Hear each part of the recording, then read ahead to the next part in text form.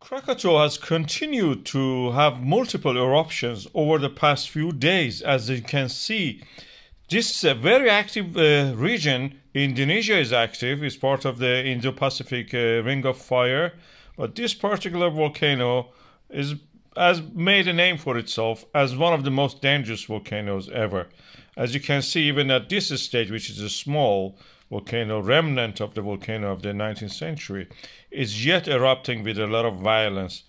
And if you listen to the next clip, I will show you the sound it makes. People are frightened with it. Sometimes they hear it as far as Australia.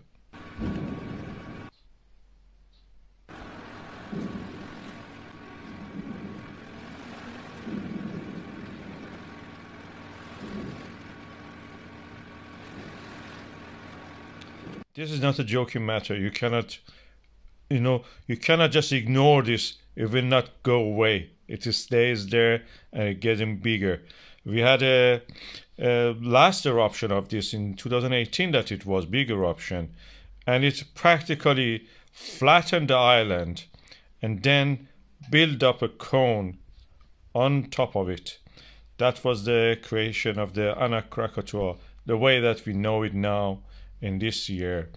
From the space, it looks like a like a zero between two brackets, and you can see the tongue of the material and lava flowing out of it. It's continuously erupting, actually, practically.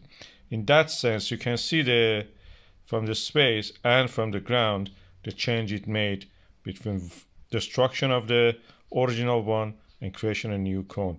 It creates tsunamis, and the tsunamis can affect the Java and the nearby areas in the Pacific Ocean, in the Indian Ocean, as far as Thailand and Australia. These waves don't disappear. Indo-Pacific ring of fire is the most active region on the planet Earth. It covers almost 2/3 of the planet Earth, and it cannot be ignored.